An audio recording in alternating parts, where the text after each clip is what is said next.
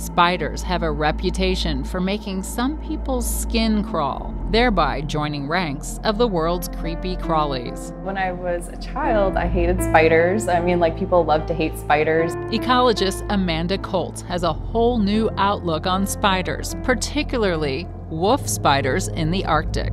I've learned to appreciate them as a study system. Could they become the unlikely heroes of climate change? Through Koltz's research in the Arctic tundra and her biology lab at Washington University in St. Louis, her team discovered wolf spiders may buffer the effects of global warming, keeping it cool. Wolf spiders, like humans and other animals, they respond to changes in their environment, but they also can alter their environment. As the Arctic warms, they dine differently, initiating a cascade of food web interactions that could potentially alleviate some impacts of global warming.